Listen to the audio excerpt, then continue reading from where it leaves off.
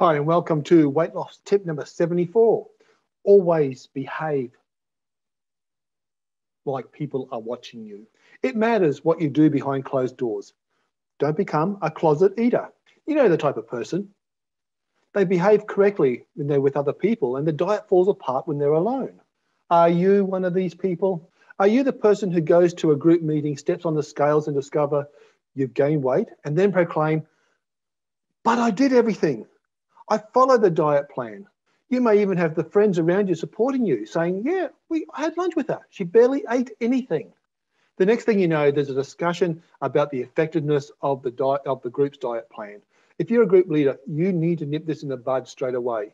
All diets, even fad diets, work. The trouble is, people don't necessarily work with the diet. People on diets like to negotiate with the diet plan. They like to hold the diet plan in one hand and their favorite foods in the other hand. Don't negotiate with the diet plan, because that's just showing that you're willing to negotiate with the price you're willing to pay for your success. The closet diet breaker is always negotiating with the diet plan. They haven't cleared out their pantry, nor have they altered their buying habits sufficiently to bring about weight loss. If you look in their pantry, you'll discover packets of biscuits and cake and scone mixes.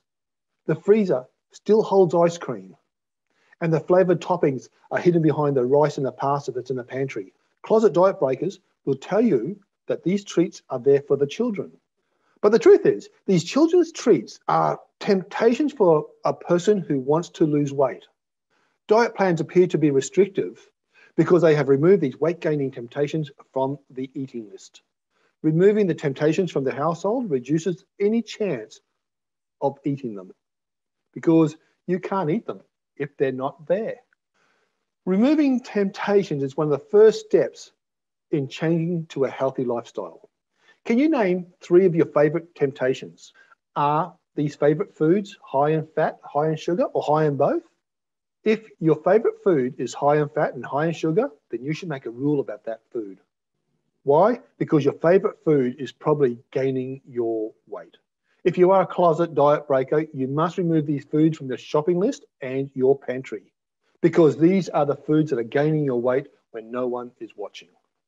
It matters what you do behind closed doors, and it matters what you do when nobody is watching. So always behave like somebody is watching. Let's just watch this short video just to go over the main ideas again.